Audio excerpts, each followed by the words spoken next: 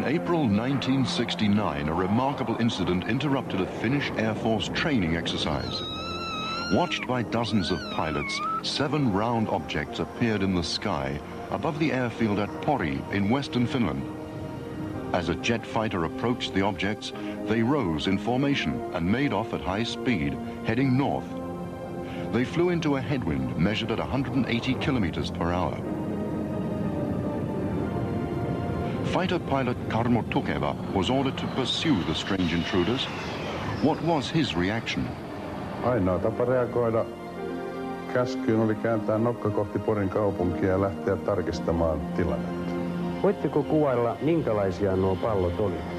Pallot olivat yleismuodoltaan pyöreitä, ilman mitään tarkkoja äärirajoja ja väriltään voisi kuvailla vaalean kellertäviksi. Kuinka lähelle te pääsitte niitä palloja? Etäisyyttä on täysin mahdotonta määrittää, koska palloilla ei ollut mitään tarkkoja äärirajoja eikä mitään kiintopisteitä ollut käytettävissä. Kun nuo pallot sitten lähtivät liikkeelle, kuinka suureksi arvioitte niiden nopeuden? Nopeuden määrittäminen on täysin mahdotonta. Oma nopeuteni oli noin 700 kilometriä tunnissa ja pallot hävisivät moninkertaisella nopeudella kohti pohjoista. Oletteko löytänyt jälkeenpäin noille palloille mitään normaalia selitystä? Mitään normaalia selitystä kyseiselle ilmiölle on kyllä vaikea kuvitella.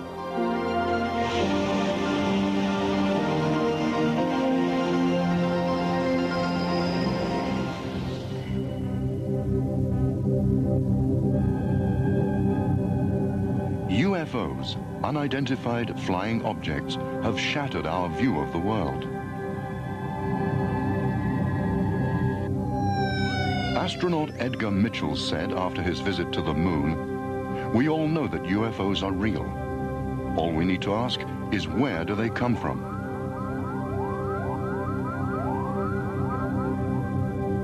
Soviet cosmonaut Grechko has said, "If I were free to tell what we've experienced in space, the world would be astounded."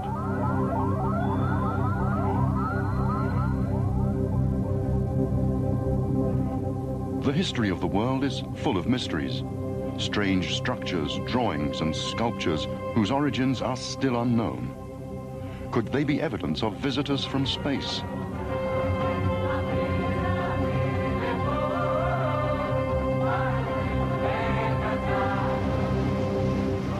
So far, there have been more than 100,000 reported sightings of UFOs all over the world, from Brazil to Lapland in the far north of Scandinavia.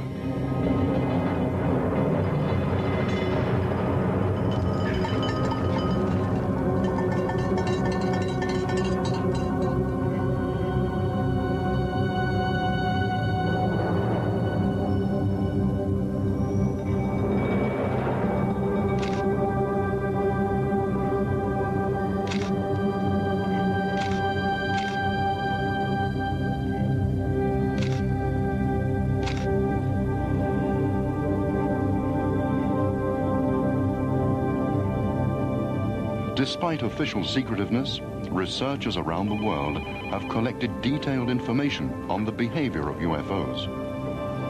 Although many supposed UFO sightings can be explained in normal terms, the remaining genuine UFOs have displayed common characteristics that warrant scientific investigation. The name flying saucer was coined by pilot Kenneth Arnold in 1947. The United States Central Intelligence Agency has revealed that Hitler's Germany was among the first to investigate UFOs. The first major activity that happened upon the planet in terms of extraterrestrial intervention or involvement actually happened with greater intensity during the Second World War in Europe. It's pretty well acknowledged today that the Third Reich in Germany was involved with the extraterrestrials. My contention is that indeed, because of the prosecution of the war, everything associated with aerial phenomena and so forth had to be classified for the sake of the war and the Allied powers, because we didn't want the enemy at that time, being the Third Reich, to know that, of course, we were suspect that they had possible alliance with, say, extraterrestrial intervention. In the early stages of all of this, during the, say, Truman administration, we were actually, and also the Eisenhower administration, we were actually approached by good ETs, and they warned us that we should not become involved with the ETs who would follow them later on. UFO sightings have multiplied during times of international crisis. There was a significant increase in UFO observations during the Second World War. The war laid the foundation for the human conquest of space and for the destruction of life on Earth.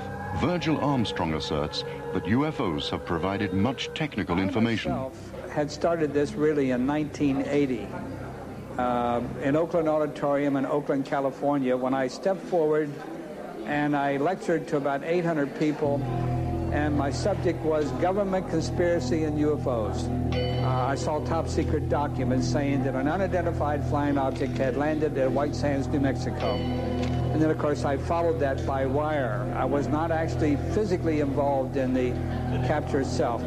It was no capture anyway. It soft landed in the middle of White Sands, New Mexico. And then we kept another observation. Later on, of course, we managed to get inside of it. We found 5 bodies. From the end of the 1940s, the United States and the Soviet Union intensified their research into UFOs. Much of the research was prompted by observations by the military and by commercial pilots. Officials have attempted to conceal their UFO investigations and to play down the significance of the UFO problem.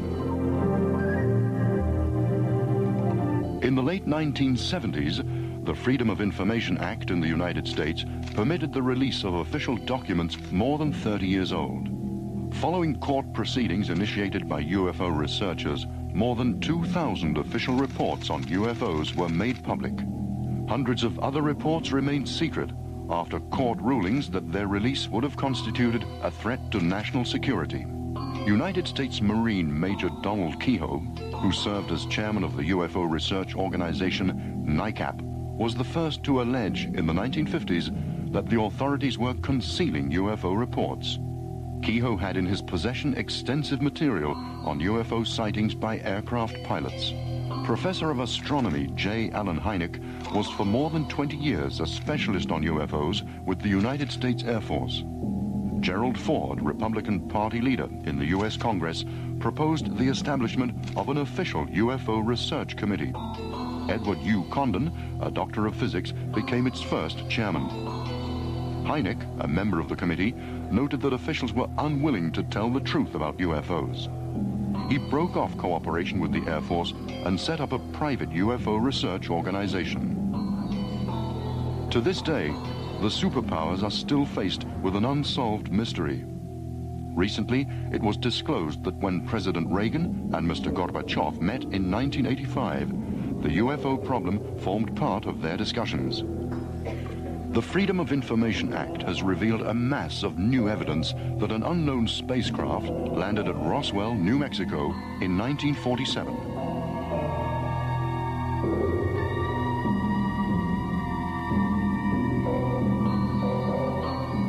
United States Air Force personnel who arrived on the scene found the UFO as well as the bodies of visitors from space. According to eyewitnesses and written records, military personnel closed the area and prohibited everyone from telling what they'd seen. The mass media were told that the strange object was a weather balloon. Now, even so, that's pretty strange because we go back to the ones we took off the ship in 1948. They were little fellows. They were 3.5 feet tall. The largest one was 4 feet, and he was the senior of the group.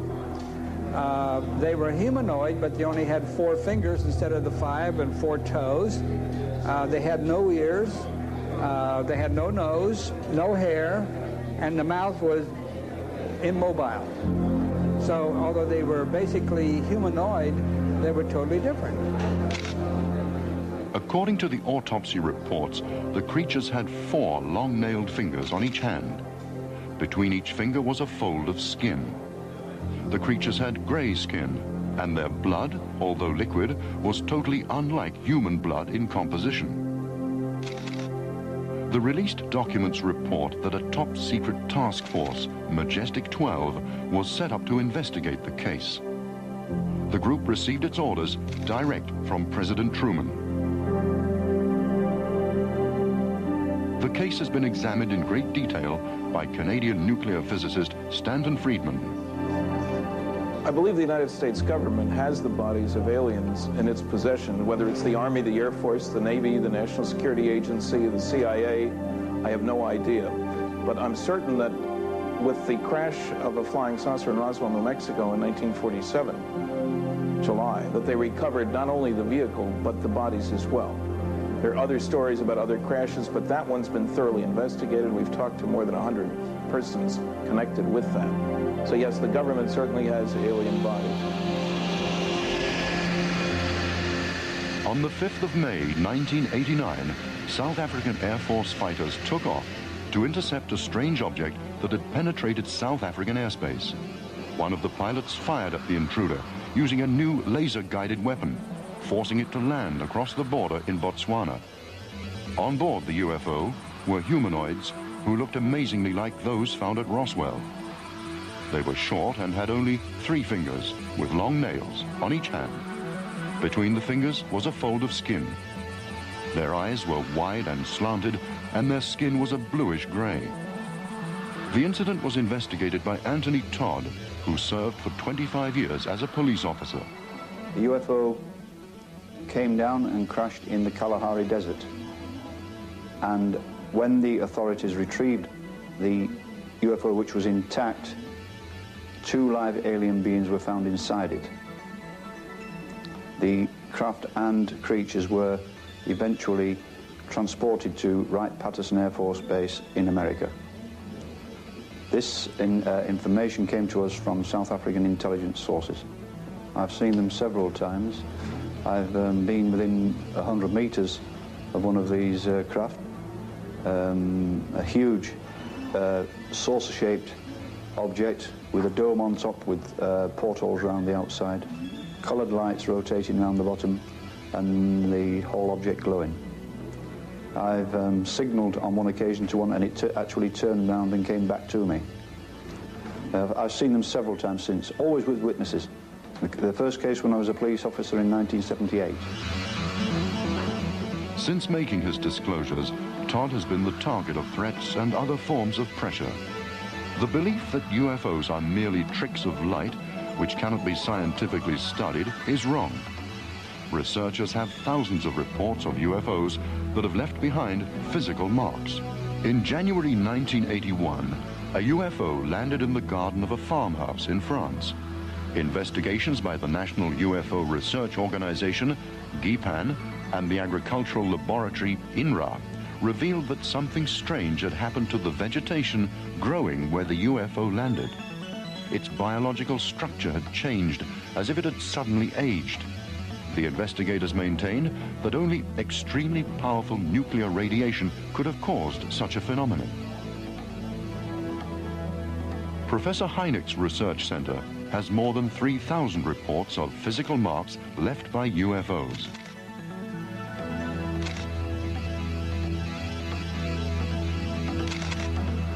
Mysterious imprints in fields in northern England have stirred up an impassioned debate about their origin.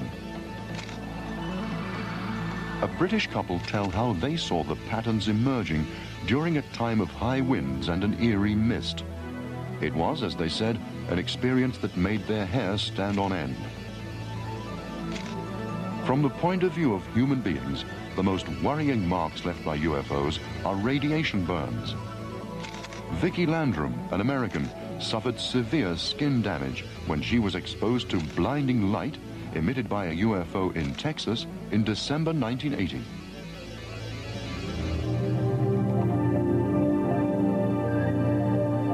UFOs are a worldwide problem that's been discussed at the United Nations. On the initiative of Grenada, special sessions were organized in 1978 and 79 and were attended by the world's leading UFO researchers. After the deliberations, the United Nations urged member countries to study UFO cases and report them to the World Organization. In addition to secrecy and pressure, organizations of skeptics have been set up in a number of countries. They systematically deny the existence of all UFOs. A true skeptic would be very useful in the field of UFOs or ufology. Unfortunately, what we're really dealing with in most instances are not skeptics. I'm a skeptic. I check things out. What we're dealing with are debunkers, and they seem to have very little to offer because they're the true believers. They know there's nothing to the subject, so they don't give it any attention. They just make proclamations and charges. So skepticism is fine. Debunking isn't very useful. James Randi isn't really a UFO skeptic. He's a debunker. He knows practically nothing about UFOs. In his book, Flim Flam, he discusses Marjorie Fish's star map work connected with the Betty and Barney Hill case and gets just about everything wrong. Now, a different kind of skeptic is Carl Sagan. Carl and I were classmates at the University of Chicago. I have no idea why Carl has continued to make foolish charges about flying saucers. His most recent one was that every UFO sighting, when carefully investigated, turns out to be either a fraud or a mistake. The statement itself is a fraud because every large-scale scientific study provides loads of sightings that are neither, that are obviously evidence of intelligently controlled extraterrestrial spacecraft. UFO witnesses have not only been uneducated country folk. Their number includes some very prestigious people. Former US President Jimmy Carter, in the company of some 20 other people, saw a UFO on January the 6th, 1969. He was then governor of Georgia. On the 17th of November, 1986, a Japanese airliner followed 3 UFOs for half an hour. The pilot, Flight Captain Kenju Terauchi, one of Japan Airlines' most experienced flyers, described the biggest of the UFOs as being 5 times the size of a jumbo jet. They changed speed astonishingly quickly, and Captain Terauchi stated that the UFOs must have come from outer space. There are thousands of photographs of UFOs. A controversial pioneer of UFO research, George Adamski, photographed UFOs in the 1950s with the aid of a telescope. Adamski claimed also to have seen humanoids and flown into outer space with them. Skeptics have offered dozens of explanations for this flying saucer picture of Adamski's, suggesting it could be the top of a vacuum cleaner or an ashtray. A photograph alone can never be final proof, because trick photography allows hundreds of possibilities. The final years of Adamski's life were tragic. He was branded as a trickster. These pictures were taken by an American couple, the Trents, on May the 11th, 1950. Researchers regard them as some of the most reliable UFO photographs. The target of a furor, at least the equal of the Adamski controversy, was Edward Meyer of Switzerland as a result of his photographs and claims of having had contacts with humanoids. Even before his claims were investigated, he was labeled the UFO hoaxer of the century. Meyer claimed to have been in contact with humanoids who were replaced at intervals of 11 years, the same rhythm as the changes in sunspot activity. Creatures from the Pleiades galaxy told Meyer that they were cautious about approaching humans because they didn't want to give rise to a new religion. Meyer's pictures show 5 different types of UFO. The investigation into the Meyer case was led by Lieutenant Colonel Wendelle Stevens of the United States Air Force, who had studied UFOs since the 1940s. He has a file of 3,000 UFO photographs. I think the question is, why do I believe the Swiss case of Edward Meyer is a real UFO contact case? And why do I accept those remarkable pictures as real pictures of UFO? I must say that in the course of the investigation, we found not one photographer, but we found 5 photographers, 5 different photographers, all involved in this one case. They all took pictures of the spacecraft, the Pleiadian spacecraft. And on one case, 4 photographers simultaneously from 4 different vantage points took pictures of the same craft at the same time. And those were taken on 4 different cameras, 4 different rolls of film. They were processed in 4 different laboratories in 4 different countries, and they all showed the same objects. Apart from that, we took 4 of the best pictures, 1 from each of 4 different cases. to the United States with us, where we put them through exhaustive testing, for which more than $60,000 was paid for testing by every known means in modern technology. Now, in the course of testing these UFO photographs, we discovered that we can continually eliminate a process. We can always eliminate one more process known in phototechnical circles as processes for faking pictures. And we successfully eliminated all known processes of technically producing pictures and end up with something unknown. We do not know how these pictures were made unless they were made in real time, real spacecraft, as alleged by Mr. Meyer. Tried to learn from the UFO's flying characteristics, which is one reason for the secrecy that surrounds them. Recently, the latest test version of a flying saucer was shown in the United States.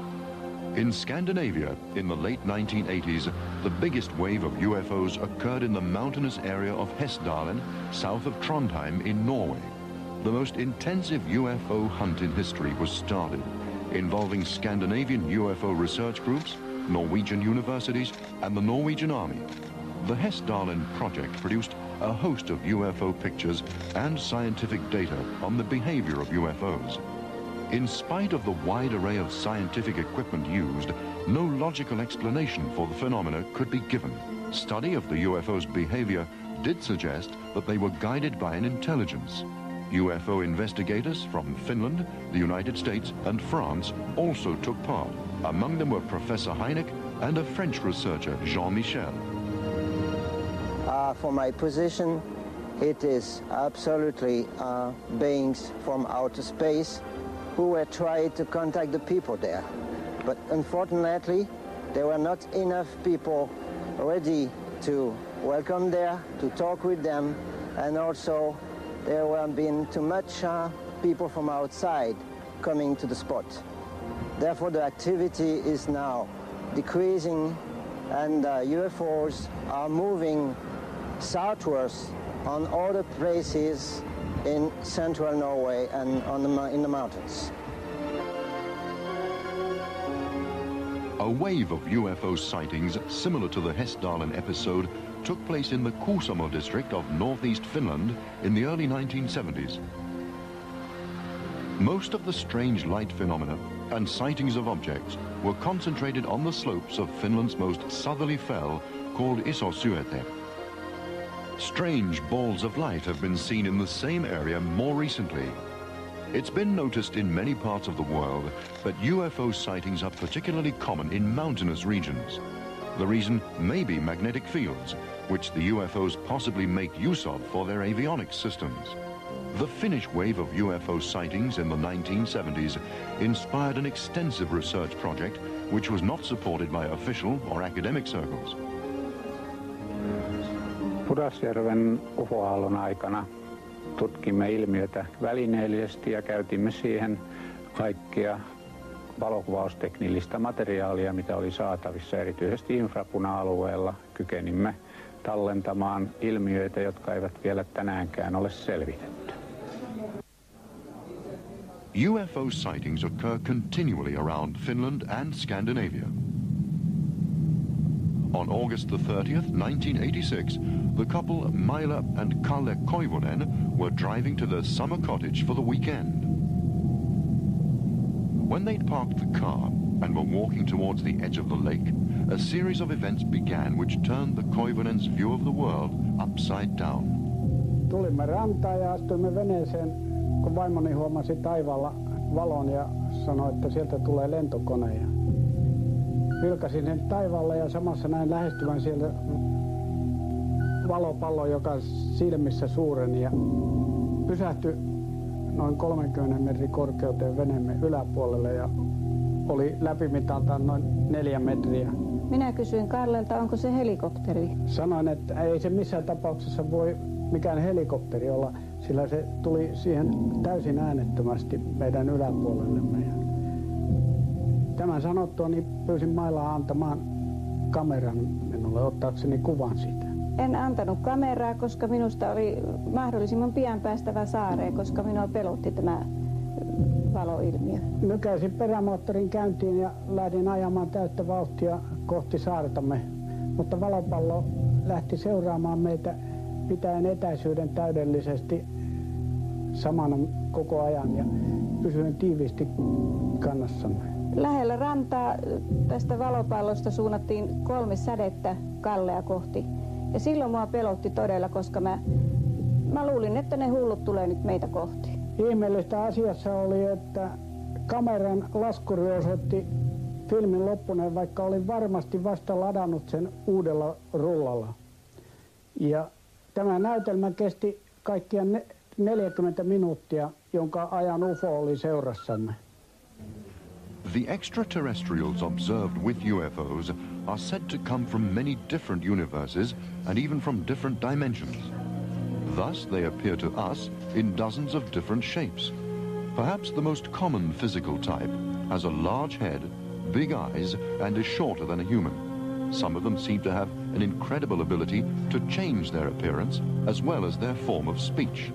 A lot of people who have seen them do not like talking about them, and for UFO researchers too, they are a sensitive subject.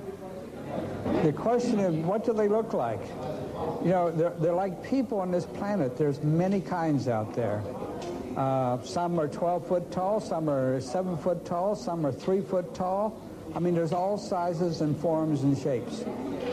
I think the best thing to say is that the appearance they give to us is what they think we want to look at. We're really not seeing them in their true form. If they were to take off the funny face or something like that, we might be scared to death of them. So, in my opinion, what they try to do is to present themselves to us in a form that's acceptable and not frightening.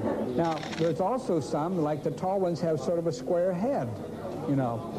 And then, of course, you've got some who look just like you and I. In fact, there's a group called the Nordics. I know of 18, and I'll bet there's at least 7 more, so I say conservatively 25 extraterrestrial races. It's suspected that they may have as high as 26 secret bases throughout the southwest United States. UFOs first made contact with Osmo Liene in 1954 when he was out walking near his home in southwest Finland. Se UFO, johon joudumme tutustumaan lähikontaktissa, oli pyöreähkö, ehkä 5-7 metrin läpimittainen pallomainen alumiinin värinen laite, joka räimäsi ylitsemme keskellä peltoa, ja veljeni kanssa jouduimme syöksymään ojaan, koska yhteen törmäyksen vaara näytti aivan varmalta. Olennot ilmestyivät meille kotiin keskellä yötä. Vierailuaika sinällään oli aika omituinen. Kello oli juuri 12. Lyönyt ja väki tietysti jo vuoteissaan. Ja minä olin ainoa, joka olin hereillä. Oven auettua luulin, että jokin itämainen porukka, lähinnä niin kuin nuoria poikia, olisi tullut väärään osoitteeseen. Heti sisään tultuaan he totesivat, että vai olet jo hereillä, sinua me tulimmekin haastattelemaan. Heillä oli laitteita myöskin mukana, lähinnä nykyisen pienen matkatelkkarin näköinen väline, jolla he sitten kyselyjen edistyessä näyttivät erinäisiä kuvia. Ja aina jonkun asian tullessa esille, siitä näytettiin kuvia tällä pienellä laitteella. Ja loppujen lopuksi kelattiin minun elämääni eteenpäin myöskin. Ja näin lyhyesti sanottuna ne tapahtumat, jotka minulle silloin kerrottiin, ovat tähän mennessä pitäneet hyvin paikkansa. Joskin tämän saadun tiedon viimeinen kuva on minun kannaltani vähän huonompi, koska siinä oli näytetty tapaturma, jonka uhriksi tulen jossain vaiheessa elämääni joutumaan. minulle kerrottiin, että se tähdistö, mistä he ovat kotoisin, näkyy maahan rykelmänä, sikermänä.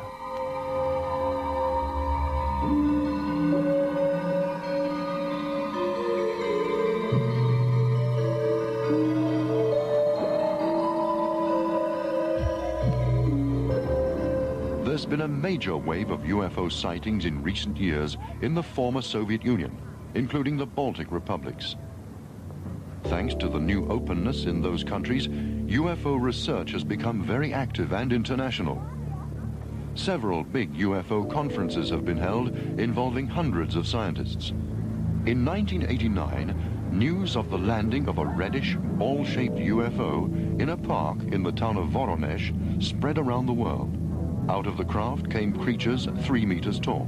On seeing them, one eyewitness suffered a stroke and another was temporarily blinded. At about the same time, there were several more sightings of UFOs and humanoids in Voronezh. The eyewitnesses included many children. Recently in Voronezh, some weeks ago, there were some sightings, UFO sightings and UFO landings also. And I'd like to stress especially that not only schoolboys, not only children were observing these strange landing and sightings and humanoid, human-like beings emerging from the landed spacecraft. There was a great number of reliable witnesses among adults also. It seems to me that now there is some kind of wave of UFO sightings over the Soviet Union, and to my estimation, this number is increasing. Abductions of people by UFOs has been a talking point in the United States for years. Among the first well-researched cases of abduction was that of fishermen Charles Hickson and Calvin Parker in October 1973. As darkness fell, an object 30 meters long landed close to the two men. Remarkable creatures emerged from the UFO. They were about 1.5 meters in height, hairless, with pincer-like hands. The men were scared out of their wits. Hickson started to beat the water with his fishing rod. Parker fainted in his arms. They were anesthetized and carried into the craft. When they reported the incident to the police, they were still close to hysterical. A conversation between the two men, secretly recorded at the police station, indicated that they really believed they had experienced a UFO kidnapping. An abduction at Cergy-Pontoise near Paris in France in 1979 aroused widespread attention in France. In the early hours of the morning, 3 young men saw balls of light, and one of them, Franck Fontaine, mysteriously disappeared. Fontaine reappeared a week later. The police investigated the incident thoroughly, but could find no logical explanation for what had happened. Hypnosis revealed that the men had been in contact with a humanoid named Haurio, who warned them of a threat of world destruction. American Bud Hopkins has recently investigated hundreds of abduction cases. Because of the loss of memory often associated with such cases, Hopkins uses hypnosis on the people involved. In terms of finding new abduction cases, I'm running into them daily. People reporting new cases. Sometimes these are new only in the sense that they haven't recalled them before, but I'm also, so in other words, they may be an old case I'm just hearing about for the first time, but I'm also running into very recent abduction incidents. I have one that I've been working on that occurred in late August, another one that occurred in June, and so forth. It's an ongoing phenomenon. There's no reason to say for sure that abductions are concentrated in the United States. It is a worldwide phenomenon. One young woman I've been working with had a recent abduction actually in August in the United States, but in prior trips she was abducted in South America and Argentina. She's been abducted in Spain, and she's been abducted in various parts of the United States. I live in the United States, and therefore I suppose I hear about more American cases. And since my books are widely distributed in the United States, I'm hearing from more people. But I would guess if I were to go to Finland or any other place, and we were able to set up some way in which people could report their possible suspected abductions in a way that they would feel was supportive and trusting and so forth, that we would find huge numbers there too. I think this is a worldwide phenomenon. A growing number of abduction cases have come to light in Finland too. One case concerns Aino Ivanov. Because of her loss of memory, she was hypnotized.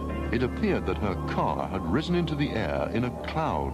Like many other contact people, Aino Ivanov is parapsychic. Tulossa Siivikon ja Puhoksen kouluilta autolla puolen yön jälkeen olin näillä kouluilla tuntiopettajana. Ja kun auto ylitti tämän Iijoen sillan, silloin näin edessäni Sumuseinämän. Ja kun auto sukelsi tänne Sumuseinämän sisälle, tapahtui jotakin merkillistä. Auto lähti nousemaan ylöspäin. Se kulki käsittääkseni huimalla nopeudella ja ensin oli aivan pimeä. Ja sen jälkeen oli tämmöinen niin kuin kirkkaan sininen kenttä, auto meni sen läpi ja sitten tuli taas pimeä ja mä näin niin kuin kirkkaita valopisteitä, jotka lähenivät ja loittonivat. Ja heräsin siitä, kun huomasin, että oli niin kuin vähän niin kuin hämärää ja auto laskeutui tälle oudolle kamaralle. Ja sitten mä aloin silmäilemään, että minkälaiseen paikkaan mä oon niin kuin joutunut. Auto oli jonkunlaisessa laaksossa, joka puolella oli vuoret ja mä vilkasin maata, se oli niin kuin punaista kiveä tai soraa ja huomasin, että se oli noin suurilla halkeamilla, jopa 5 sentin halkeamilla. Ja mä ajattelin mielessäni, että tässä paikassa ei ihminen voisi elää, että ja ainakaan tässä vettä saisi. Sitten mä huomasin, että sieltä vasemmalta puolen sieltä vuoren kylkeä alas tuli 2 henkilöä. Heillä oli suuri pää, eikä ollut hiuksia ollenkaan. Suuret silmät, jossa ei ollut niin pupilleja. Ja pieni nenä ja pieni suu, ei ollut huulia ollenkaan ja heidän ihon väri oli aika vaalea. Tämän ensimmäisen matkan aikana musta otettiin sitten näytteitä. Oikeasta käsivarresta otettiin niin kuin 5 näytepalaa noin puolen sentin välein. Ja niistä on todistus tuossa. To prove the reliability of cases of contact, one of the most investigated abductions concerned the experience of the Hill couple in 1961. On September the 19th, 1961, late in the evening, Betty and Barney Hill were traveling by car on the east coast of the United States when they saw a bright object in the sky. After that, the Hills lost consciousness. When they came to, the UFO was gone, and they had traveled nearly 50 kilometers south without being aware of it. Under separate hypnosis, the Hills both told how they'd been anesthetized and transferred to the UFO. Large-headed, large-eyed creatures had carried out medical tests on the couple, including taking a sperm sample from Barney Hill. One of the creatures had shown them a picture that gave the position of their home planet in relation to our universe. Phyllis Van Schlemmer is a contact whose space adventures are of the same type as Aino Ivanov's. I've had meetings with beings from other planets on UFOs twice. Both of them were completely different than the other. My first meeting was a UFO came down, it landed, I saw it, the door opened. For a moment I was very frightened and I said, no, this is an experience, I must go with it. So I boarded the craft, and as I entered I felt the presence of someone in back of me that I didn't see. And I entered into the inside of the craft, and there were 2 beings in the craft. They were well over 6 feet, formed exactly like a human, quite good looking, very, appeared to be males. They had a metallic type of costumes on and did not seem to have any openings or fastenings of any kind. Very large crystal blue eyes, if you can call eyes crystal blue. And several years before, in my office one day appeared a space being, and it was similar to this being that these three beings, or the two beings that I had seen that was on the ship. The trip was to the moon. They put this type of helmet on. It was like a plastic helmet or plexiglass, and it had a rim all around it. It was clear. It was a double plexiglass or plastic. It had little holes around, and when they put this helmet on me, it created an atmosphere around me that I could breathe. Because I had told them, look, we're on the moon. I want to go out. You can't bring me here and then not take me out on the moon. So they put this device on me, and as I walked, it seemed that the surface kept it above ground, so it functioned in this manner. I don't know how it worked. But they opened the door, and one took one hand, and one took the other hand, and they took me outside, and I was so happy because they were holding me. I was floating, and they were holding me down. They did not have problems walking on the moon. They did not float. They may have had something to hold them down. I don't know, because their boots were the same as their clothes. But I walked around for a while, and I wanted to walk, and they held me down so I could walk in the dust like this and kick it up and so forth. And we walked around a while, and then they gave me the message, we have to go back. And they took me back in, and took me off the took the device off me. I sat down and came back, and it was when I got off the ship and then went back into the house, it was 6:20 in the morning, and I had left at approximately 2 o'clock. I asked them how were they able to do this, because I think our astronauts took a couple of days to get there. And they said that we just did not understand, that we were not technically advanced enough to understand how to go this fast. In evaluating cases of contact, it has to be remembered that the experiences are often described either under hypnosis or as parapsychological phenomena. The Finnish doctor of medicine and parapsychologist Rauni-Leena Luukanen has experienced a UFO contact under hypnosis. Aiheutettiin niin sanottu ruumiista poistumisilmiö, jonka seurauksena hämmästyttävästi jouduin UFOn sisälle. Luonnollisesti ihmiset sanovat, että tämä on mielikuvitusta. Minulle se oli täyttä todellisuutta, ja minusta se oli erittäin mielenkiintoista olla UFOssa tutkittavana aivan kuin lääkärin vastaanotolla ja tavata olentoja, jonkalaisia en ole aikaisemmin nähnyt. Minä pystyin havaitsemaan 3-4 olentoa, jotka olivat pieniä, noin 80-senttisiä, enkä pystynyt edes sanomaan, olivatko he miehiä tai naisia. Voitteko kuvailla, miten tuo teidän väittämänne ruumiista irtaantuminen sitten tapahtui? Toisin sanoen, miten te kohtasitte nämä UFOt? Se on parapsykologinen ilmiö, jota on varsinkin USAssa tutkittu hyvin paljon. 8 miljoonaa ihmistä on kokenut ruumista poistumisilmiön siellä. Se on ilmiö, jota meidän psykiatriamme hyvin huonosti tänä päivänä tuntee. Mutta siinä ihminen tuntee, että hänen tajuntansa kohoaa hänen fyysisen ruumiinsa yläpuolelle, ja se tajuntana lähtee mihin tahansa. Minun tajuntani näytti lähtevän UFOon. No millä tavalla juuri parapsykologia ja UFOt sitten liittyvät toisiinsa? Parapsykologia on tiede, joka tutkii niin sanottuja yliluonnollisia ilmiöitä, ja monien ihmisten mielestä UFOt ovat yliluonnollisia. Parapsykologia tutkii muun muassa automaattikirjoitusta, se voi tutkia ruumista poistumisilmiöitä, ja nämä ynnä telepatia ovat muun muassa tapoja, joilla UFOihin voidaan olla kontaktissa. South America, especially Brazil, has for long been among the world's most active UFO areas.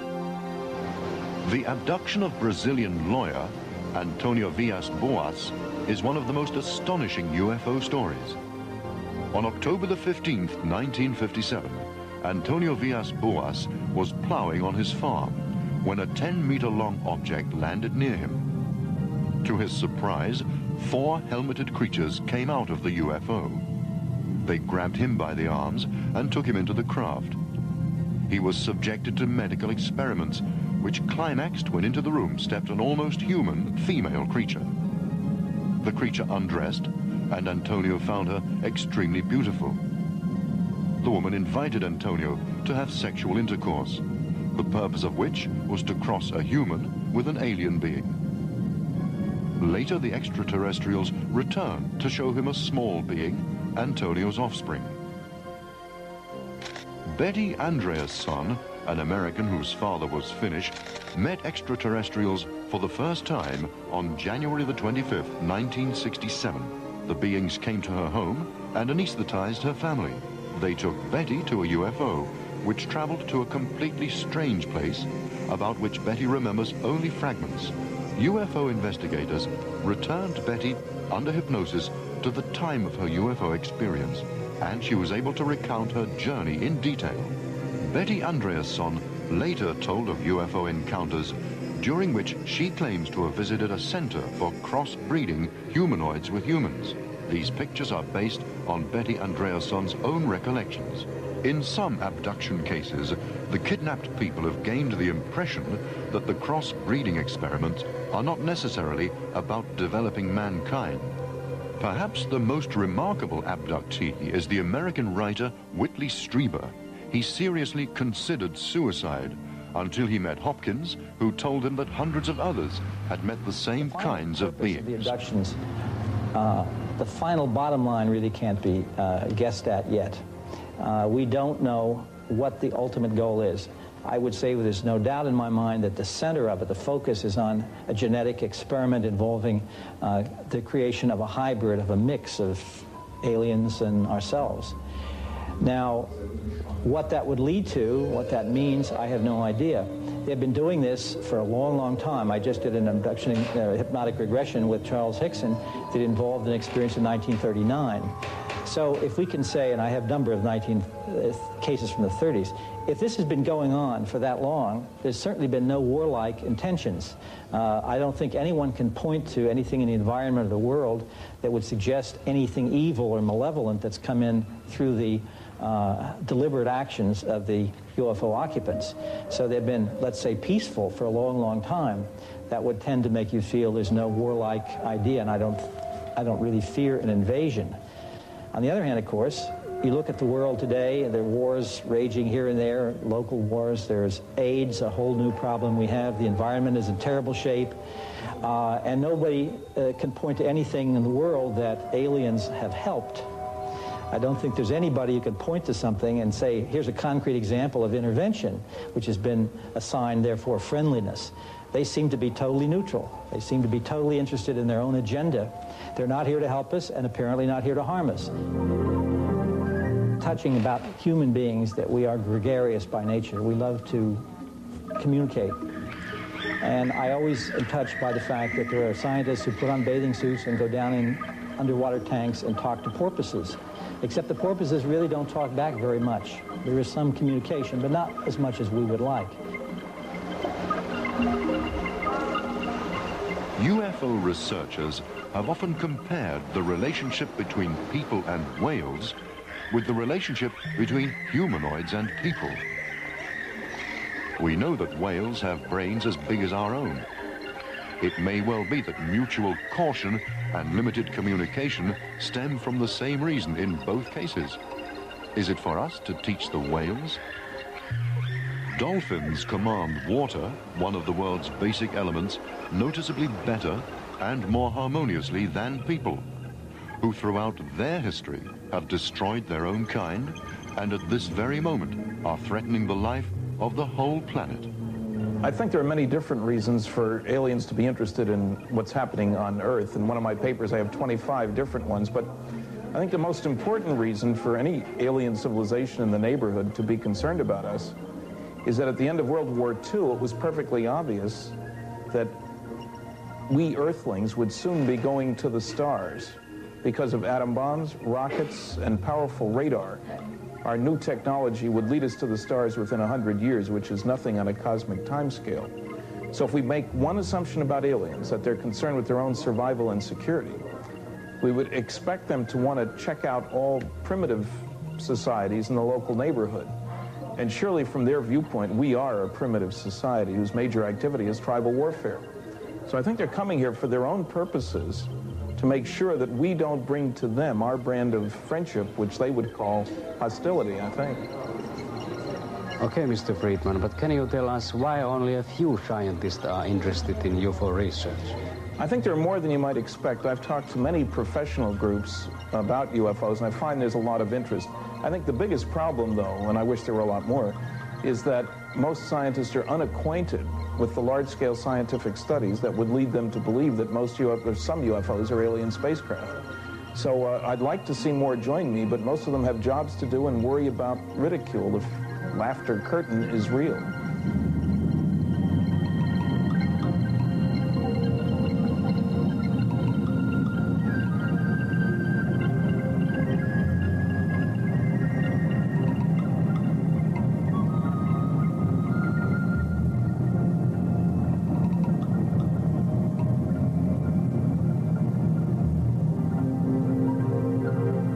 Channel